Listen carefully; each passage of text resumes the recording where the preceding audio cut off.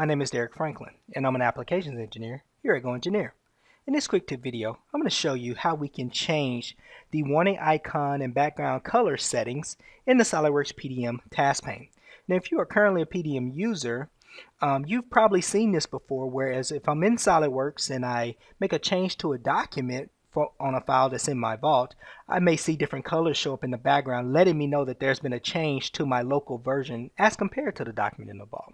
And these colors are controlled by options within the SOLIDWORKS interface here.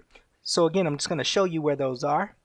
So if you go over to Tools, you go to SOLIDWORKS PDM and Options, and then click the View Setting tab. So down here at the bottom, these are where all of our colors for our backgrounds and things can be changed and controlled. So you can see here under my status, if I deselect that box, that turns off all background colors for all the statuses, or I can go to individual statuses and turn those on or off to my heart's desire. Now, what I'm going to do is show you a quick example of just how this looks. So I'm going to go ahead and say OK, cancel here to not make any changes. And I'm just going to open up a component here in this assembly. Just make a quick change. How about we just change the fillet size here? So just going to make a minor change here and take this down to 0.125 inches. And go ahead and say OK. And then I'm going to save the part file and go ahead back to my assembly.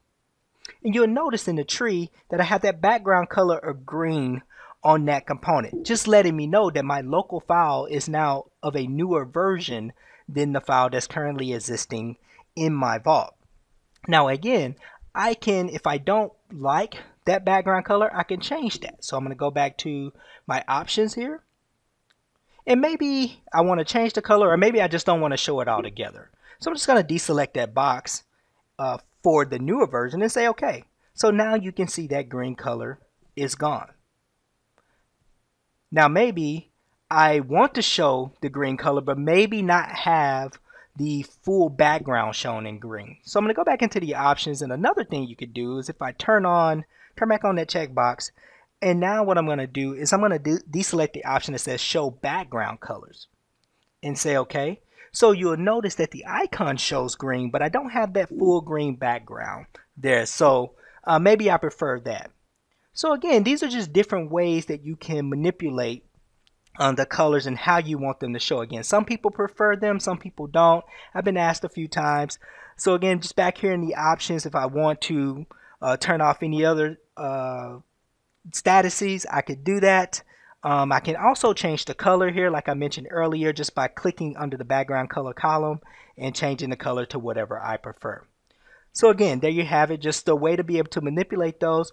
These are client-specific settings, so they can be set differently for every client. And again, it's just whatever you desire. So I hope you enjoy watching. Thanks, and have a great day.